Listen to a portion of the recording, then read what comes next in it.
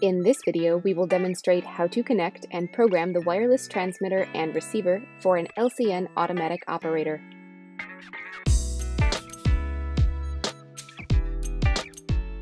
The battery-operated transmitter sends a wireless signal to the receiver connected to the operator to allow actuation of the door. The receiver can be programmed to open and close the door with a single press of a transmitter, or to open the door on one press and close it on a second press.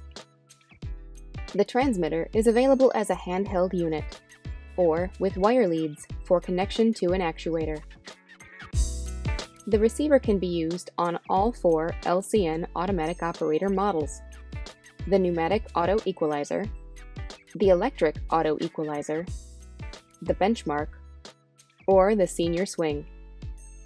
In this video, we will connect a transmitter to a wall-mounted actuator and the receiver to the LCN 4600 electric auto equalizer. You will need a 5 32 inch hex wrench and a 3 32 inch flat blade screwdriver. Prior to performing any wiring, shut off power to the operator. Be aware of pedestrian traffic around the area, and stop pedestrian traffic through the doorway when performing tests that might result in unexpected reactions by the door. Start by wiring the receiver to the operator. First, remove the cover of the operator by removing the two screws with the 5 32 inch hex wrench and gently sliding off the cover.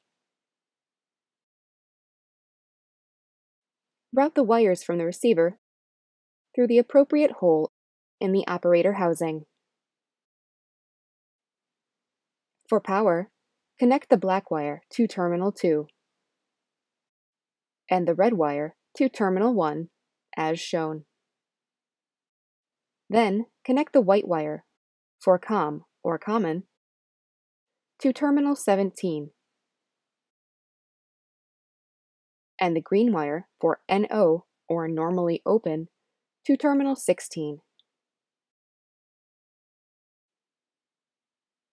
For the other LCN automatic operators, please use the instruction sheet to determine connection locations. Slide the cover back into place and secure with the two screws.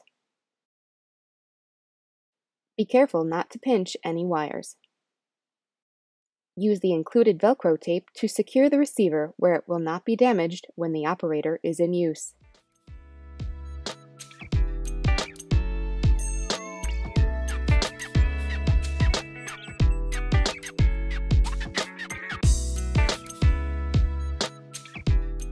Next, program the transmitter.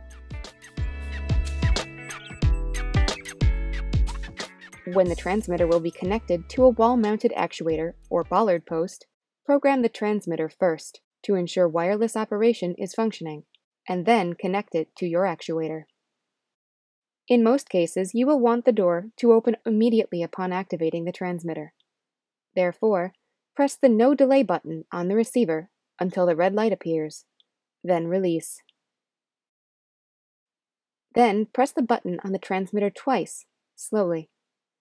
A blue light will flash on the receiver to indicate the signal from the transmitter has been received, and the operator will open the door. The dip switches can be used to set pulse or toggle action, also known as alternate action, and hold open time. For the LCN electric auto equalizer and the senior swing, we recommend setting both dip switches to off and using the control box to set up your operator.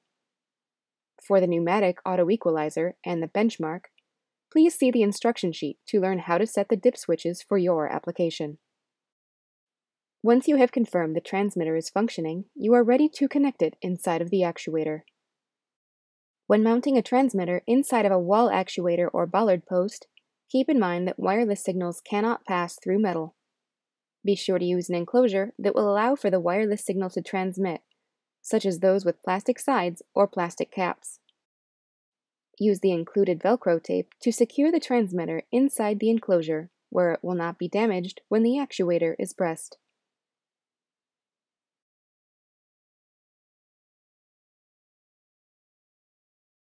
If you are using the LCN bollard post, there is a shelf inside of the plastic cap upon which to secure the transmitter. To connect the 3-volt transmitter to the actuator, slip the wire leads over the NO, or normally open, and COM, or common, points on the actuator. Do not connect to NC, or normally closed. Connecting the transmitter to normally closed will result in reduced battery life. Secure the receiver and reassemble the actuator.